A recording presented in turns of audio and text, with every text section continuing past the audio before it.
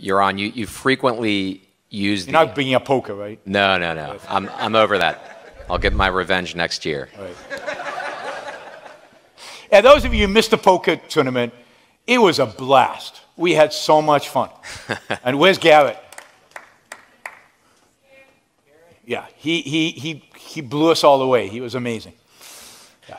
So you often in your talks will use the iPhone as an example of innovation and how incredible the resources that nowadays we have access to.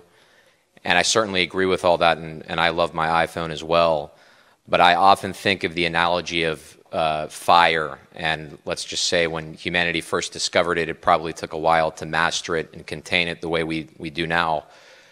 So I'm curious what your thoughts are over some of the destructive elements of technology like the iPhone in the short term. I see people all the time just focused on their iPhone, wasting time looking at social media, etc. Hundreds of millions of people. What do you think the worst case is? I mean, I think, look, every technology, television. I remember, some of you probably remember this, most of you don't, all the complaining about we watch too much television. We're glued to the television screen. Every evening, all we do is watch television. It's going to destroy America. And kids won't be able to think and won't be able to do anything because they're watching television all the time. And yes, some people abuse television, still do. Right? How many of you have seen Netflix, nonstop? So it's possible. And to some extent, a lot of people maybe do that. So, but that's where it's your responsibility as an individual to figure out this is a tool, how best to use it, when to use it, how often to use it. Maybe I'm not the best judge when it comes to the iPhone because my wife has a series of photographs from the most beautiful places in the world, all over the world, of Yaron doing this.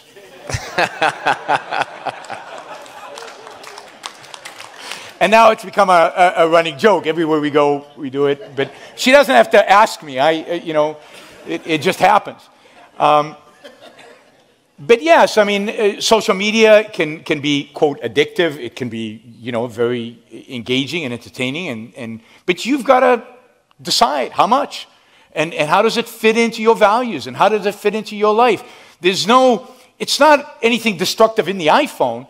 It's us. It's how we do it and how we use it. And it takes some maturity to do that. And we have to think about, for kids, you really have to think about how much time and what kind of electronic media and what kind of engagement you want them to have and how you can help them build good habits around this. But that was true of television. It'll be true of the technology in the future. This is always going to be a challenge. So I don't blame my iPhone for my misuse of it, sometimes. It's me, and it's on every one of you, and people have to take responsibility over how they use these things. But let's not lose sight of the upside and the wonder, and I've often, all the different things that something like an iPhone provides to us, and there's more to come, right? There's more to come in terms of these kind of products and these kind of innovations that are truly wondrous, and that we, as believers in progress and personal responsibility, the deepest sense of the term, we should be at the forefront of advocating for them. It's like CRISPR. Yes, you could use CRISPR for bad things, but if we don't defend a technology like that, who is going to? So we need to be really enthused in defending these technologies and defending the scientists behind them.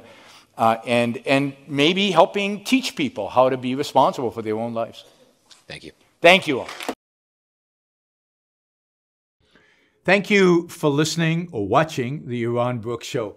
If you'd like to support the show, we make it as easy as possible for you to trade with me. You get value from listening. You get value from watching. Show your appreciation. You can do that by going to yaronbrookshow.com/support, by going to Patreon, Subscribestar, Locals, and just making an appropriate contribution on any one of those channels. Also, if you'd like to see the Yaron Brook Show grow, please consider sharing our content and, of course, subscribe. Press that little bell button right down there on YouTube so that you get an announcement when we go live. And for those of you who are already subscribers and those of you who are already supporters of the show, thank you. I very much appreciate it.